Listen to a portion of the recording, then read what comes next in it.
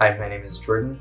I'm a volunteer here at Hospice Calgary, and I've been a volunteer for 4 years in different capacities, but mainly as a youth mentor for the Hangout and the Village. I'm Vicky, and I've been volunteering with Hospice Calgary and Rosedale for about 10 years. My name is Susan Shipley Morgan, and I volunteer for Rosedale. I actually started volunteering at the reception desk in June 2018, and then kind of later 2019 and early into 2020, I started to work on the floor with the patients. And I just started that, and then the pandemic hit. So I haven't been back since then, and I miss it there very much. I'm Tom Wood. My wife had cancer. She was one of the first people in the province to get a liver transplant some 24 years ago. And we had home care. The nurse of home care suggested we come here perhaps 12 or 14 years ago to Sage Centre. And during the period from then until my wife died last April, we were frequent flyers here. We came every week.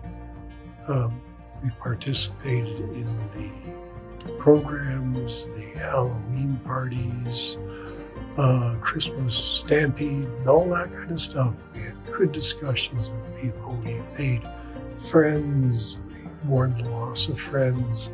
We welcomed new people in. It's been overall a heartwarming experience for my wife.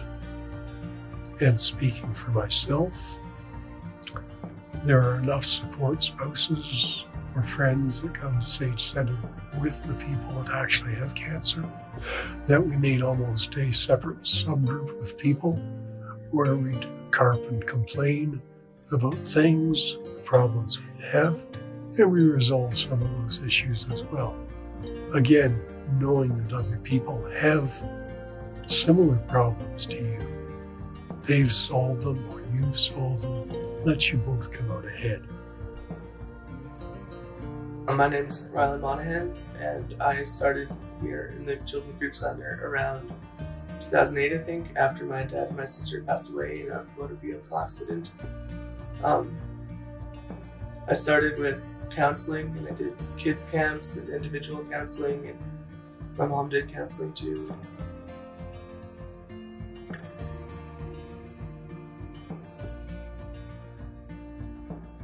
We had a conversation while he was in Rosedale about the difference between being in hospital and being at Rosedale.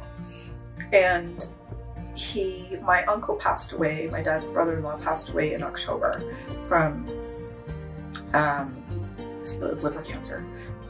It was cancer for sure, but I think it started in his liver. And my dad had gone out, I think in September, because it's his sister's husband, to see her and see how things were going. And he came back from that trip very, very clear that that is not how he wanted to die. He did not want to die in hospital. And nor did he want to die at home. So when you eliminate those two, it kind of leaves you with hospice. Not fully understanding what a wonderful decision that was going to end up being.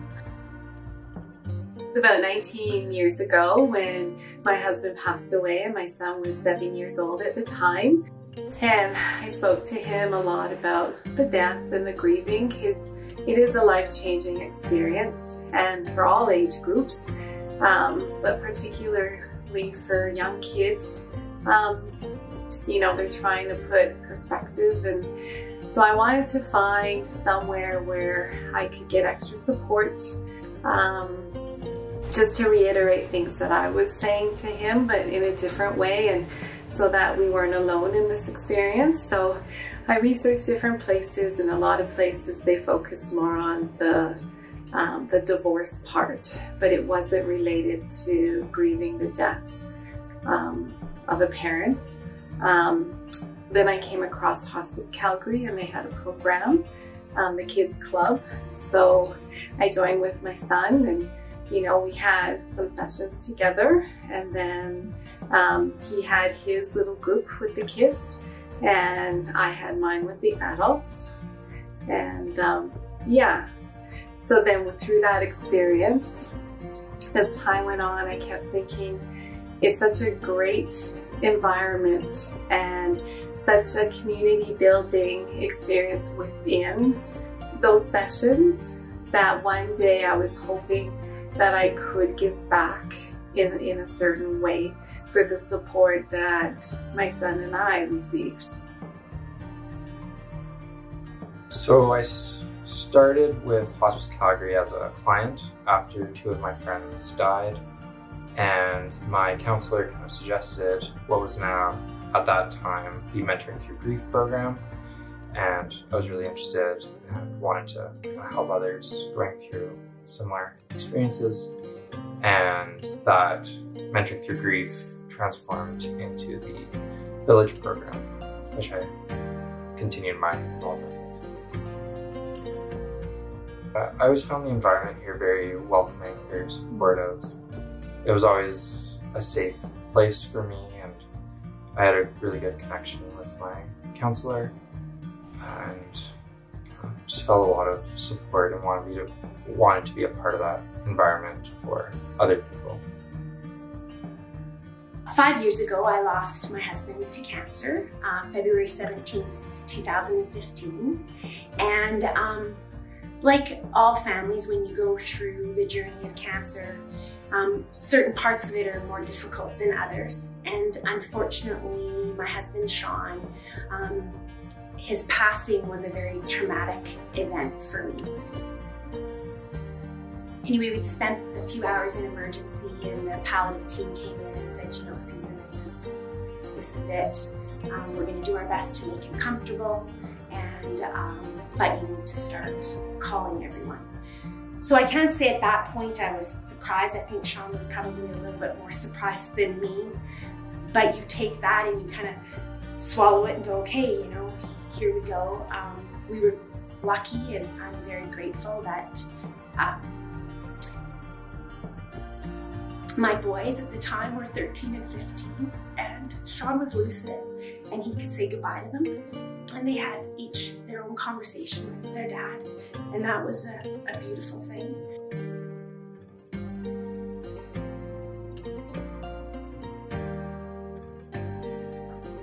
We get on the elevator to the new wing, and the staff on the palliative care wing were really not prepared for us, and a little bit, I'd say frustrated. What are you doing here now? And I said, could we please just go to a room? My husband's dying.